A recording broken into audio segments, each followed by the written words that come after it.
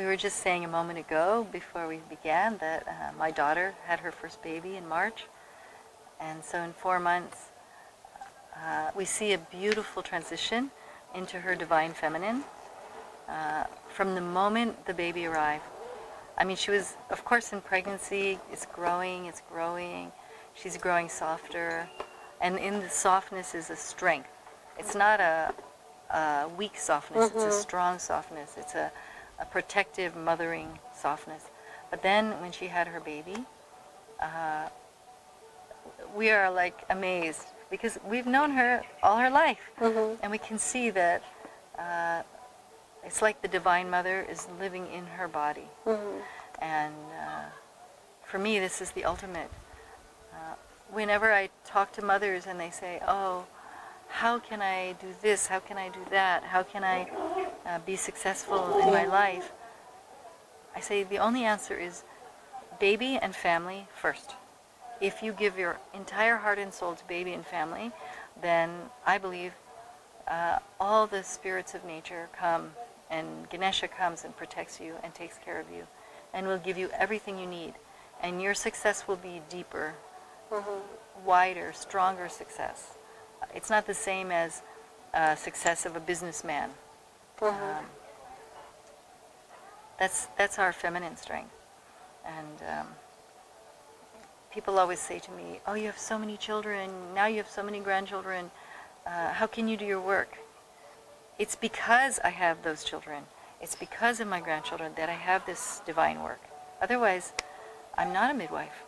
You know, and I see it with every profession. The mothers become more successful, more stronger, more happy if they give their heart and soul to the baby.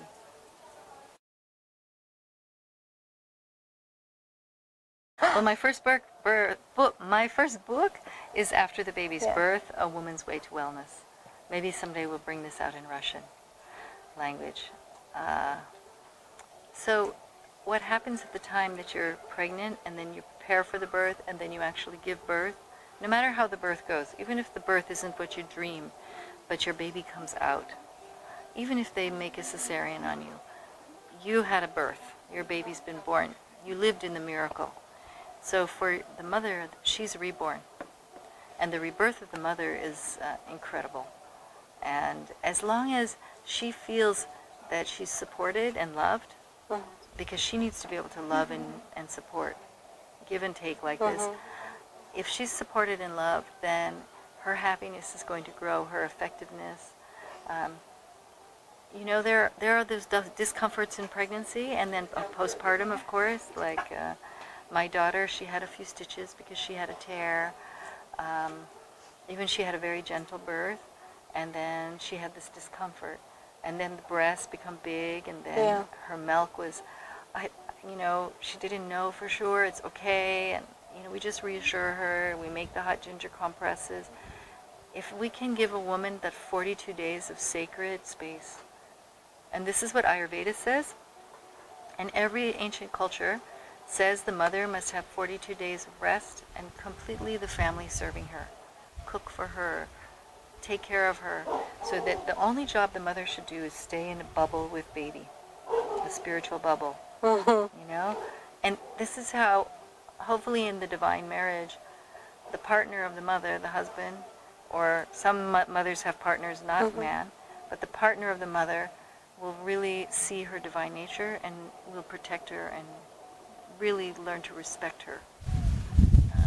The hardest thing for mothers today is to get respectful care in pregnancy. They don't get respectful care, they have prenatal scare. They get frightened in prenatal care, and the doctor makes them afraid. You have too much water, not enough water, baby's too big, baby's too small, baby's in the wrong position. So many things to make you afraid.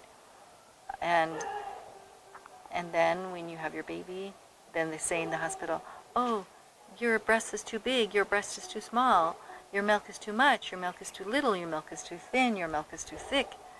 Better you just listen to your grandmother. What do the grandmothers say? If your grandmother's not alive, you have to ask in your heart for the grandmother inside. And the Earth Mother is your grandmother. You know, we have our Ibu Pratiwi, and she cares for us. And when you go through the experience of childbirth, I remember the first time, I was a teenager, and I don't know why, I felt like Mother Mary, the mother of Jesus, I'm not religious, but she came to me and she stayed with me until now. She never left me. She came to me in labor, and I feel her presence, and if I don't know what to do, I just have to look inside and ask her, okay, I know you're inside, you planted a seed in me, you can teach me how to be a mother. So I think 42 days is essential of really eating gentle foods like dal, very soupy dal, and just resting, staying in the quiet space and staying in the home if possible. And not every mother can have this, but we can try for that. I think all governments should give mothers a special 42 days of care, someone coming to the home to massage them. I like to call it baby moon, like a honeymoon, baby moon. So there are physical challenges for pregnancy, for the birth itself, and for the postpartum. But really, they can all be cared for in the most traditional ways, with very few exceptions. If a mother is really sick, of course, then she needs special help. We have a mom now with very, very, very high blood pressure after the birth. Before is fine, but after the birth. And now she is taking medicine from the doctor. But we're also bringing her special food. We are taking care of her. Her husband's keeping her in the home, quiet space. He plays soft music for her, and she's getting massage. And her only job is breastfeeding. Even her husband is so worried for her, he's changing the diaper. Because he said, okay, you do the input, I do the output. Because she's not well, she needs a special care. So if we can give each mother this special bubble of peace and love for a minimum 42 days, I think we'll have a different kind of world. Yeah, I want for all mothers to know that, especially if they have a cesarean, they didn't fail their baby. There are very many things that we don't know. There are heavenly plans and divine plans, and there's as if a spiritual war being fought against women now in our planet. And I know it sounds, maybe it sounds too strange, but I'm brave enough to say that there's a war being fought, and our bodies are the battleground. I mean, look at the way women are forced to give birth in hospital with their feet in the stirrups. It's a torture table. It's just like a medieval torture table. And then of course the mother will go through trauma. But I want every mother to know that she's a hero, because she did whatever was needed. Even if she went through the war, she brought her baby to earth. And this is a spiritual, like a fulcrum. And so we don't know what it takes to bring. Sometimes the soul of the baby needs to go through some hell with the mother so that the soul of the baby can come here in the body and do some good work on our planet. So for all those mothers, I just want to hug them and say, you did well. You did everything you can do. You did it. And now, after the baby's born, there are some traumas. And no one should say to you, it's okay, at least your baby's alive. No. Someone should just hug the mother and let her cry. Just let her cry. And then help her to breastfeed. Because the oxytocin and the hormones of breastfeeding and the eye-to-eye contact with your baby and keeping this bubble, this sacred bubble, this is what will heal your trauma and your baby's trauma. Breastfeeding is like the medicine of all medicines. It's the crest jewel of medicines. I love breastfeeding for that reason. Yeah. I know a man who has a terrible pain in his body. He's very, very sick. And when his wife had a baby, he starts to drink a small bit of her breast milk every day. And his pain is gone. After a few days, until now, his pain is gone. No medicine from science could help him. So we know that it's not just food. It's spiritual food, it's physical food, and it's medicine. And so breastfeeding is the next focus. And those mothers who cannot breastfeed or something happens and they're not able to breastfeed, it's not because they do not love their baby. It's because they don't have the right support. They don't have the right information. Even so many mothers want to breastfeed and nobody helps them. Yeah. You know? I mean, that's why when we say hi, all of our midwives, if we call the mothers after they go home, they stay until it's easy to breastfeed. After they go home, we call them every day, many times a day, how is breastfeeding?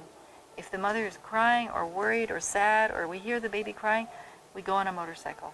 2 midwives immediately go.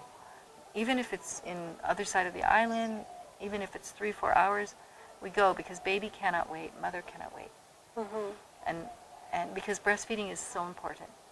You cannot have peace on earth if you stop feeding the baby breast milk. If you feed the baby from this artificial formula, I believe you cannot make a peace on earth. Again, if you're a mother and you did not have the opportunities to breastfeed, something happened, nobody supported you, you're not a bad mother. But next time, let's find the support for you so that you can breastfeed and care for your baby as you wish, in the most natural, loving way.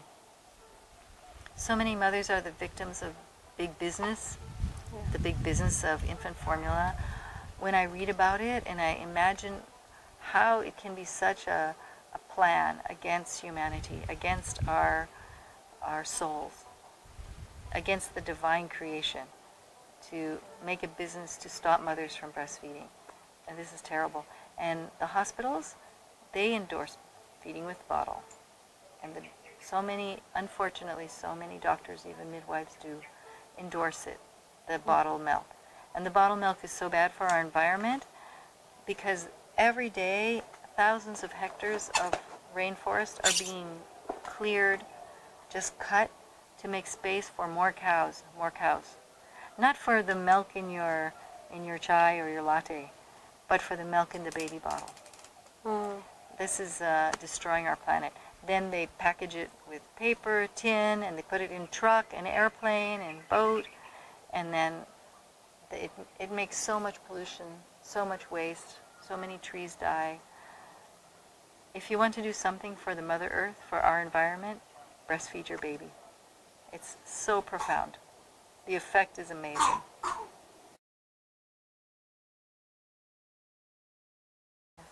All of those things can make labor more difficult for some women.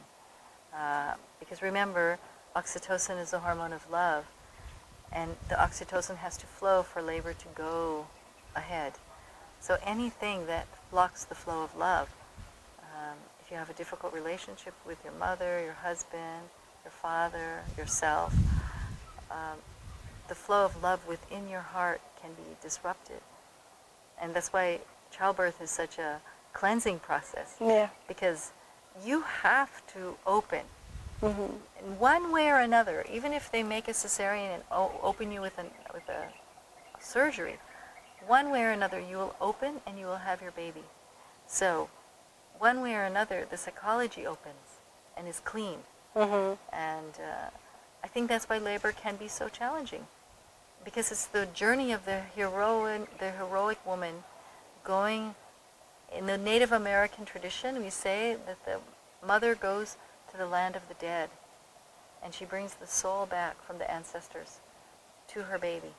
And the baby's been coming and visiting, staying in the body, flying back. But in order to come and incarnate in the body, the mother has to go there and take the hand of the baby's soul and bring the baby back. So we have to support the mother with love. We have to remember that oxytocin is very shy. So if you make the mother feel shy, if you embarrass her, like I see in the hospitals here, they say, "Where is your checkup book? Where is your card?" And they say, "I forgot, I'm in pain, I forgot everything." You forgot? Where are your baby clothes? You don't need baby clothes to give birth, but they shame you, and then the mother cries, and then her labor stops. You know? Anything can interrupt labor. You saw it with yourself. It's so delicate. Yeah. Everything has to be in perfect balance. The sun, the moon, the stars, the water in the ocean, everything And the water in the family, the emotions of the family. And not until the family's ready, and then the baby says, okay, yes. And the divine creator is just watching and saying, okay, when you're all ready, this baby's coming. You know, we have so many moms, they're late, so many days, 10 days, 12 days, like that. But I know their baby and the divine creator are just waiting for the right moment for there to be a clear space. And then as soon as there's that peace in the water, the baby will jump through. But there's so many ways to interfere with labor and disrupt labor. It's so delicate. And yet it's so strong. So once it gets going, as you noticed, it just goes. Yeah. So oxytocin is also does not like cold. So there are two kinds of cold. There's cold temperature where your body feels cold. But the other cold is cold-hearted. If you go to the hospital and the people there have a cold heart to you, it will be more difficult, more painful. So you're looking for the warm heart and the warm body. So sometimes the hospital is like air conditioning. This is hard for the mother because her oxytocin is trying to go, and yet the cold is fighting with the oxytocin.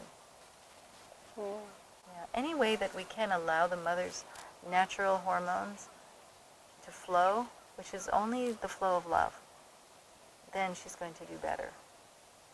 You know, last night, the first time mom, she came in and everyone in her husband's family said, she can't do it, she can't do it, she can't do it.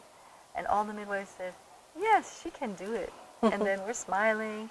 And then the mother-in-law, the husband's mother, we just keep hugging her and hugging her. And soon, they all believe she can do it, and she did it. She had a beautiful baby.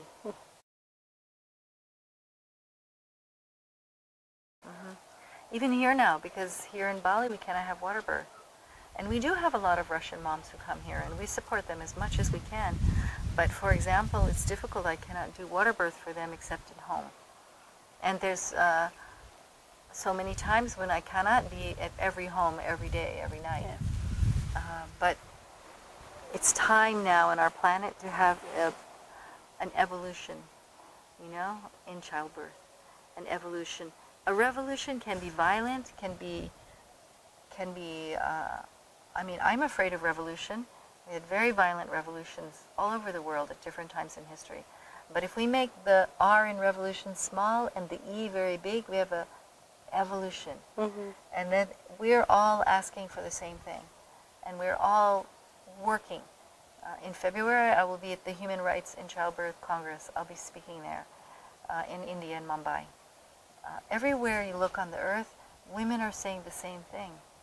We need to have our safe space for my birth, my body, my baby, my way. That's our song. No more, yes, doctor, yes, hospital, yes, yes.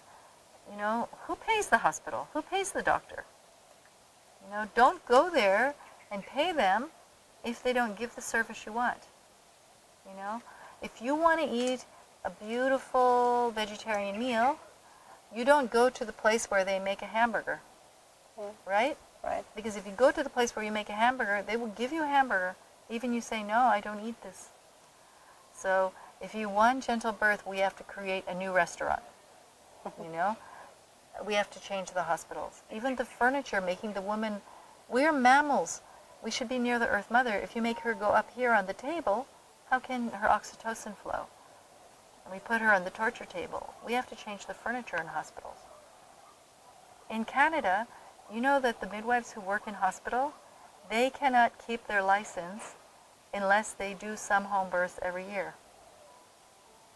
Yeah? It's not allowed to lose your home birth heart. So even the midwife in the hospital is very, very, very busy. Every year, if she can only do one home birth, it's okay. But she cannot go no home birth all year.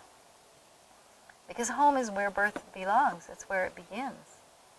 So it's very difficult when the governments make it illegal. You know, women before didn't vote. You know, not so many years ago in the U.S., women didn't vote. I don't know what's happening in Russia, but we've been fighting since I was a teenager, becoming a mother, for this right to have our birth in a safe way, but in a sacred way, not in a medical way, because we're not sick. And if we have a real problem, there's a real complication, then we need help from the OBGYN, and we work together in harmony. But the thing is we cannot fight like a normal war, because this is childbirth. This is mothering, so our only weapon should be love. You know, if we're going to shoot them, we shoot them with flowers. And no matter how much love you fight the war with, if you're fighting, you have to just somehow find a clear, calm space. And for me, this is my challenge. You know, we've been putting the videos, Voice of the Mother, just from the mothers at Bumisehat, filming them for 4 or 5 minutes, speaking from their heart. What do you experience? And now the government is attacking me because these videos in Indonesia are going viral. And a mother says, I was forced to have a cesarean birth, not because I need it, but because the doctors need to practice on all the women in the hospital in Papua. So with my second baby, I came to Bumisehat, and my third baby, I came to Bumisehat. I had gentle birth, you know? And then the government says, you're not permitted at Bumisehat, midwives are not permitted to help a woman have a baby after she has cesarean. She has to have cesarean again. And they say to me, every doctor knows this. I said, but every midwife knows that it's not true. So why are we doing it? Every week we do 1, 2, 3 women who had cesarean first time, but now they have normal, beautiful birth. You're not allowed anymore to help the breech baby. You're not supposed to help the twins. But those are all variations of normal. What's not normal is surgery birth. Sometimes it's a miracle and saves lives, but it's not normal. So why are they not wishing for us to give the mothers a voice? You know, if you put this on the internet, the voice of the mother, the government gets mad. So I say, okay, if I'm doing something really wrong, I always answer them, if I'm doing something really wrong, then you must stop me. But if you look in your hearts and you see that maybe I'm doing something with love, then how can you stop me? And for 25 years, they've been threatening to deport me. Yeah. So I'm still here. But I always say to them, if I'm doing something wrong and bad, please deport me, throw me away, please. Because I'm not afraid. Because I know that the mother's way is the loving way, and the loving way is the divine way. But it's difficult, you know? Each of us has to give our heart and soul to this war that has to be a gentle war, where the only weapon is love. And it's hard when people are abusing you, when people are threatening you and saying, you cannot have your baby, you have to go to the hospital, you have to lay down, you have to have the rules and the way, the protocols of hospital, then you feel threatened. So it's hard to keep in your center. It's so difficult. It's really difficult. I understand. So first of all, if the women could choose a midwife first. Because a midwife is, and choose a mother. A midwife is a mother. Even the midwife didn't have children. She has her potential to be a mother. You know? Midwife to mother care. If there's a complication, the midwife is going to hold your hand and say, now we go to the doctor together. Because now there's, no one wants to have a complication and ignore that and do something high risk. You know? That's why we have science, respect for nature, and adat, which is spirit. So spirit is the most important. You know, and you will stand on 3 legs, you never fall down. But you need spirit, and you need respect for nature, and sometimes, rarely, you need science. So for now, I say try to choose a midwife, and if you have to go to a hospital, try to bring your doula. Bring a mother with you who can hold your hand, who can help protect you and hold a sacred space. And then I tell to the fathers or the partners of the mother, if the doctor is going to clamp and cut the baby's umbilical cord right away, just immediately put your hands on that cord and say, just a moment. So the mothers, because normally now in the hospital they will give the baby for 1 minute, 2 minutes to the mother to hold skin to skin. And then they say, enough. Because somehow they cannot bear to see love. They cannot bear to be in the room with love. So then if the father or the mother's partner puts hands on the baby's belly right away like this, then they cannot cut the cord because it's now not sterile, and they're so afraid. So then if the father says, just a minute, I'm praying, what can the doctor do? You know? Yeah. This is a way that the doctor has to respect the prayer, because it is a prayer. And then the doctor cannot cut the cord. Maybe you can keep your hand there for 5 minutes. That's amazing for the baby, you know? But if you can keep praying and praying, finally the doctor will get tired. He'll go out of the room, smoke a cigarette. Just keep praying. Yes, yes, doctor, I know. I move my hands, but I'm still praying with my baby. And then the baby will have a delayed cord clamping and cutting. So you have to find a way. Maybe it's a crooked road. Right now it's in Kali Yuga, you know? Yeah. And so Kali Yuga is the most difficult time. Because even in Kali Yuga, you know that we mothers are bringing divine children.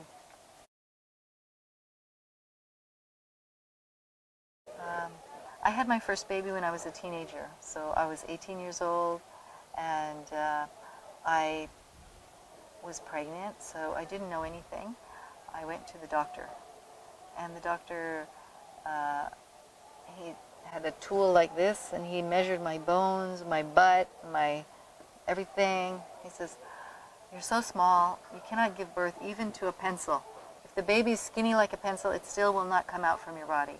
I said, but don't say that to me. I'm having a baby. I'm pregnant. I'm sure going to have a baby.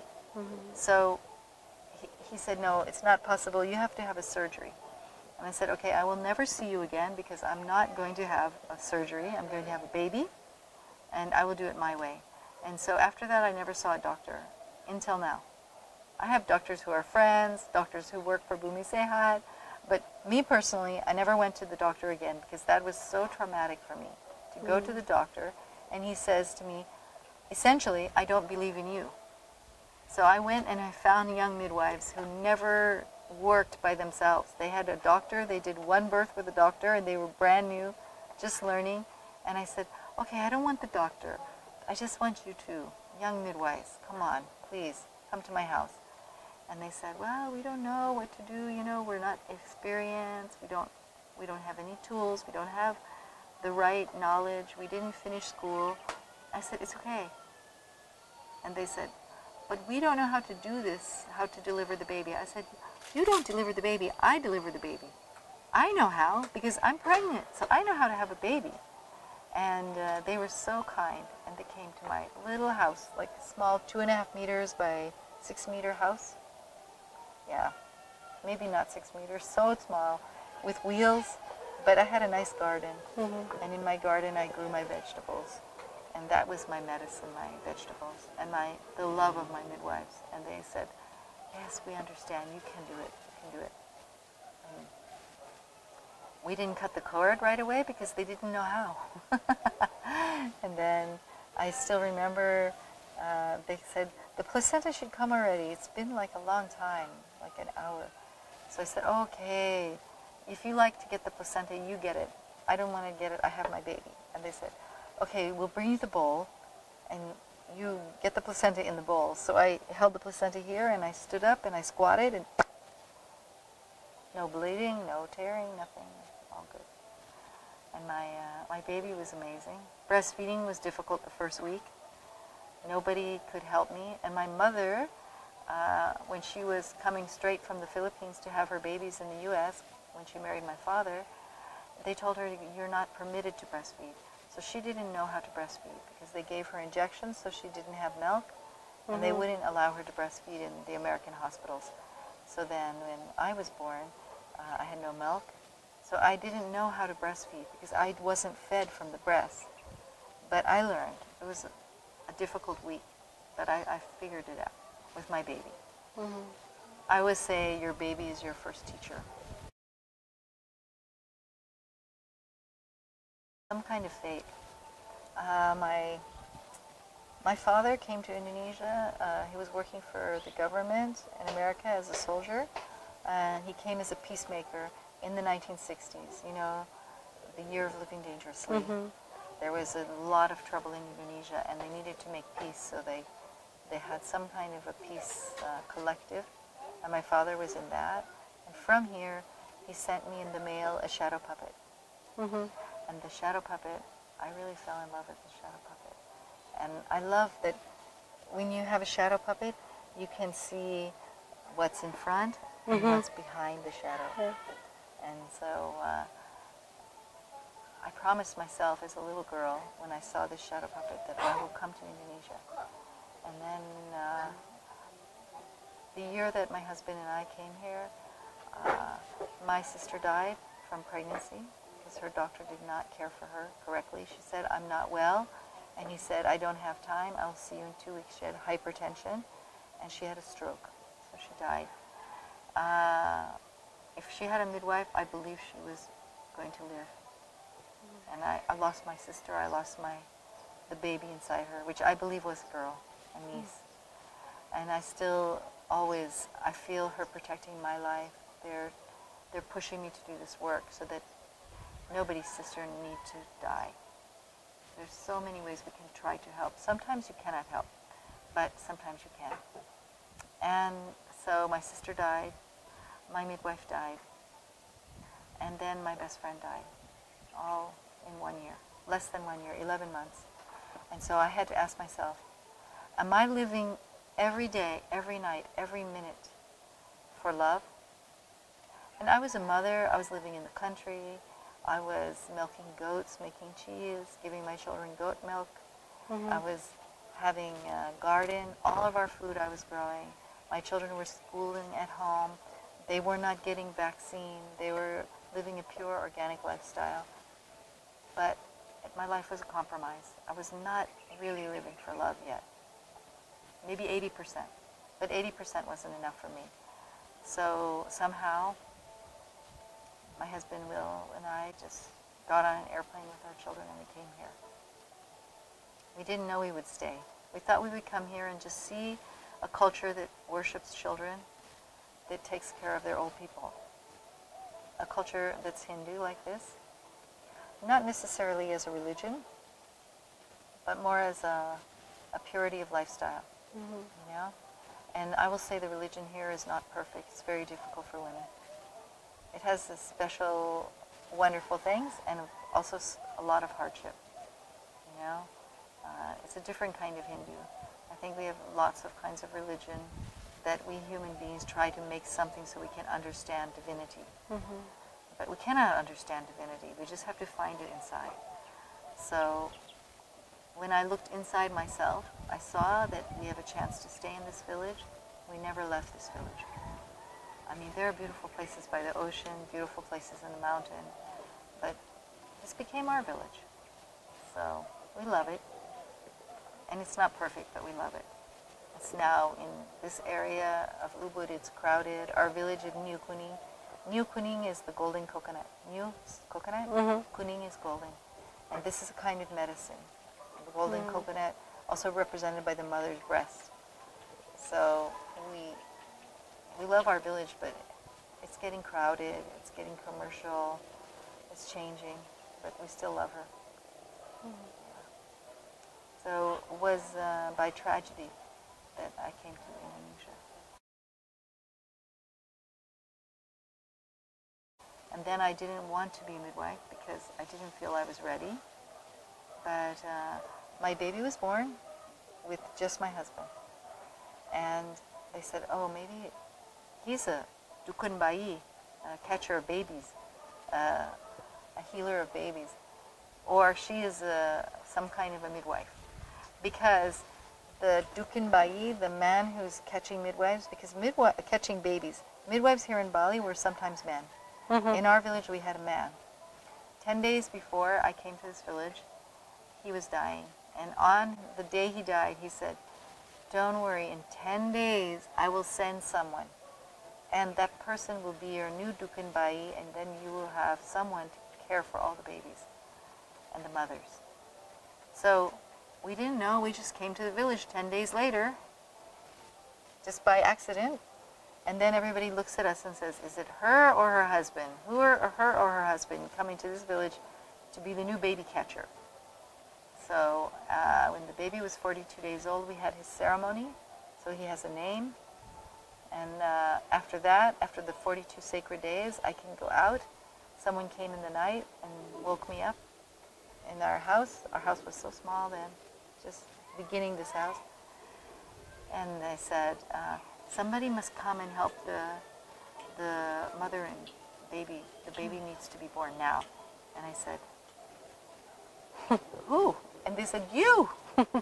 Because you came here 10 days after he died. Who died? The healer, the Dukanbai. I said, okay, I don't know what you're talking about, but I will go with you. So I went, my husband carrying the baby, and we went. There was no bridge here. There was only like iron this wide, like this wide. We have to walk maybe 80 meters, across. And the river was really, and if you fall, you die. And I was like, be careful, my baby. And I was so scared crossing. And then I got there, and there's a woman having a baby, and there's an old man, and he says, I cannot see anymore, but can you do this, help? I didn't do anything. I just helped her to take her baby to her breast. And then when the placenta was born, I had to hold her uterus so she doesn't bleed too much because she was bleeding a lot. And then, yeah, I don't know, she was fine. And then every night, two nights, 3 nights, they're coming to get me. On the full moon, sometimes 3 times in a night, I go to this village, I go to that village, I go to that village. I don't know these people. They just come and take me on a motorcycle or walking, sometimes really far in the rice fields, walking. So I made a birth kit, and I started to study, because I wasn't finished my midwifery school yet. But I finished, and then I had the blessing of an old woman came here. Her name was June Whitson. She was from England originally, but she married to U.S., and she was really dying of cancer. And for her last job in her life, she feels she must come here and train me. So she came and she lived with me, and we went together to the villages.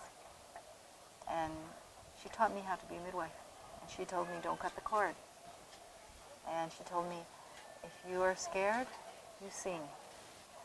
So then we started the tradition of when the babies are crowning, so the midwives aren't doing something, talking or pushing the mother or making the mother nervous or interfering, we start singing.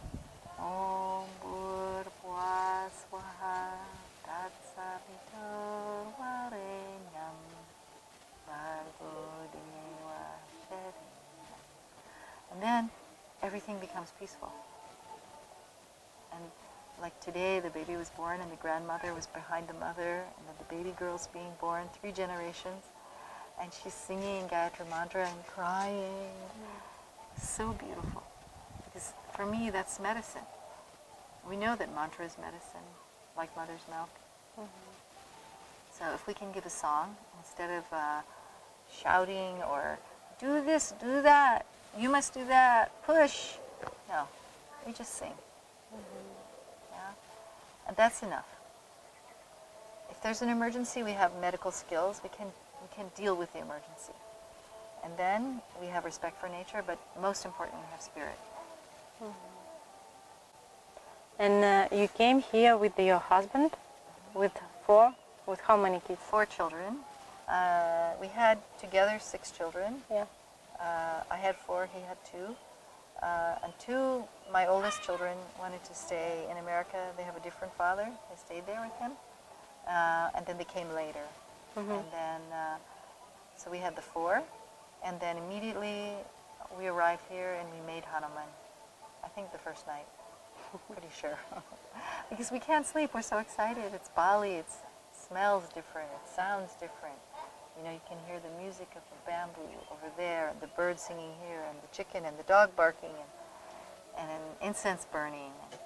So anyway, we made Hanuman, and then he was born here in the village. And when he was born, he had all the baby ceremonies.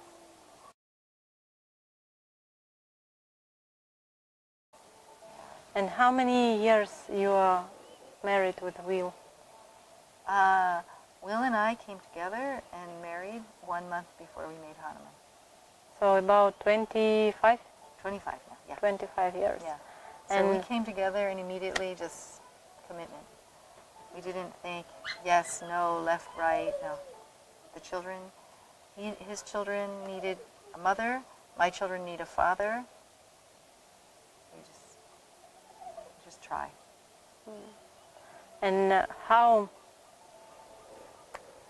do you have a secret how to live together 25 years? Yeah, I don't know. I mean, it's not always easy. You know? Yesterday, my daughter-in-law, she came to me and she said, something's not right with your son. I need your help. So we came here quietly. The children we left with my husband.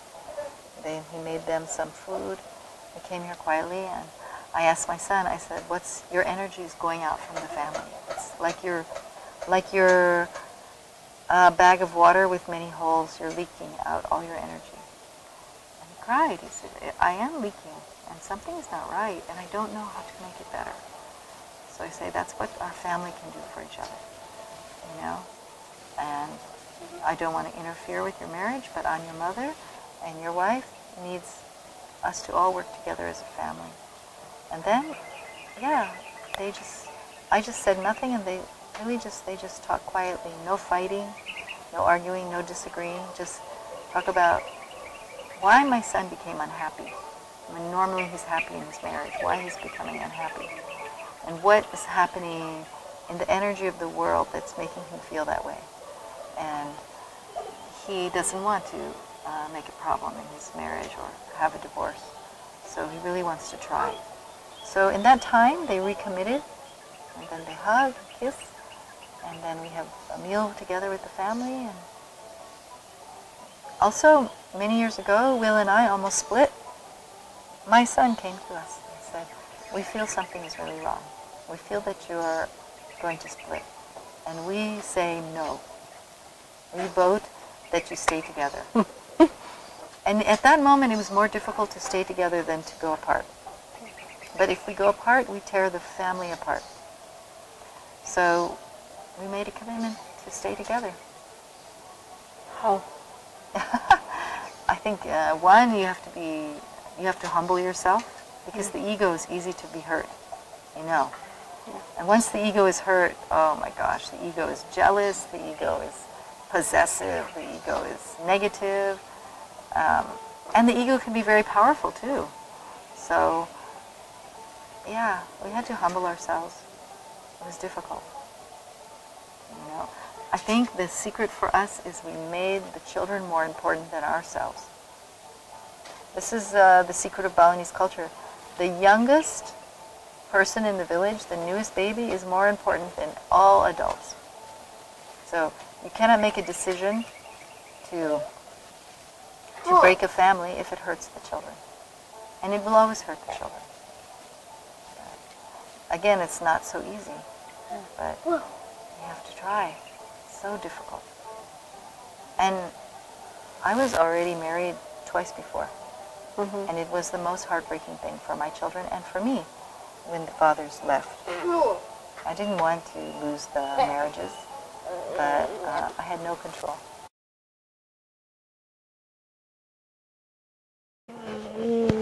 And you have your own children born with you, yes? You born, and children which were born by another woman. Do you feel difference between them and between your love? Maybe in the first few weeks, something different, but when the children were small, we all slept together in the same bed, you know? And our spirits, I think, were meant to be together, you know? Like, my children, they've spoken to me about remembering they were together in past life, all of them. They say that it was in a monastery somewhere in the mountains in India, and they made a commitment to be together in this life in a family. And also, Will's first wife, Brenda, she was my friend, really close friend, and she died. And so, in a way, I feel like the gift of her children is such a special blessing. And it wasn't always easy. I mean, Lakota, my daughter, is so close to me. But when she was 13, 14, 15, every day, you're not my mother. Don't talk to me. Okay.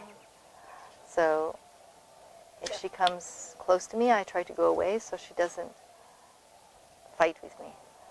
And it was so difficult. It broke my heart every day. But I know that it has to be me who's strong. I even went to therapy because I said I cannot always be the bad guy, the step monster. You know, the stepmother becomes step monster. And the therapist just said, just when you feel that, just tap your heart and say, I love myself. I just will center my mothering in my heart, and it's going to be fine. And then one day, she said to me, Mom, how come you don't talk to me very much? I said, because you fired me. You said I'm not your mom and don't talk to me.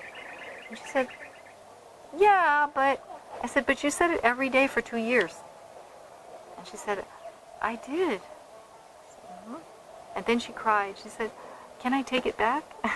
So we just hugged. And then when she had her baby, she made me her midwife. And I was so honored to catch her baby. Then she said to her father, you know, just because you're my dad, I'm going to be really shy, and when I give birth, I'm not having you near me, okay? You stay out. Yeah, of course, of course. But when she starts pushing, she looked at me, she said, where's my dad? I need my dad. So he came and he held her hand. So, yeah. Also, when the children were little, we had a difficult time. So twice in our marriage, we almost split. And we had a difficult time, and I didn't know if we would stay together. I thought, I don't have more divorce inside of me. If I have to divorce, if he will leave, then maybe I die. I don't know, because I didn't have divorce inside me anymore. It's gone. I cannot find it inside me. And my daughter said to her father, even you're our real father, if you divorce from Robin, we go with her. All of us go with her, because she's the mother. And it was shocking, because he said, well, no one will go with me? And she said, no, no one will go with you. We love you, but if we all stay together with the mother, then you come back. So of course he cannot leave. So it was a divine manipulation. I think we should be willing to fight for our families if we can, you know?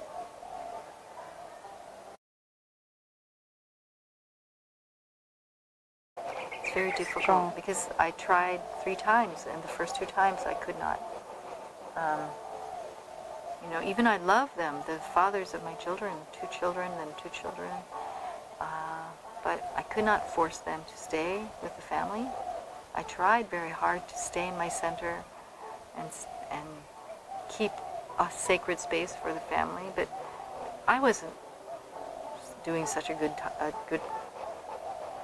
job then either. I mean, I was very emotional and young, full of fire.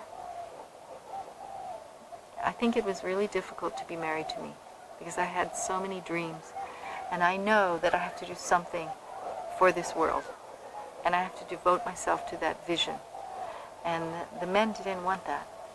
They want me to devote my vision to them, you know? But if you have a dharma and you want to surrender to the divine dharma, you have to find a partner who will also share that dharma. Like Will. Like Will. Yeah. You have to find a... My children love this story about a clown for God. You know? It's about a little boy who was so poor and he can only juggle. He learned to juggle so he can get some coins. And then as he became older and older and older, he became the clown of God. He just juggles in the church. Because secretly he knows that when he makes the children smile, God is smiling. Yeah. So I feel like Will is like the clown of God. He's playing music to make the children happy, because when the children are happy, then the Divine Creator is happy. Yeah. But he never gets tired of me coming home and saying, oh, you have a baby girl. And on his birthday every year, oh yeah, we have a baby boy. And then the people will say, we heard it's your husband's birthday. So we have a lot of Wayan Willie. Even girls named Wayan Willie. I say, no, choose a different name. And they say, no, it's Will's birthday, we give him. And then if we go to market, the children will see two of us. Oh, Ibu Robin, and then they hug Will. I say, excuse me, when I was with you and your mother was giving birth, I stayed with your mother all night, and Will is sleeping. He didn't come, he was sleeping in bed. And then you hug him first. And I don't know why they love him. He's lovable.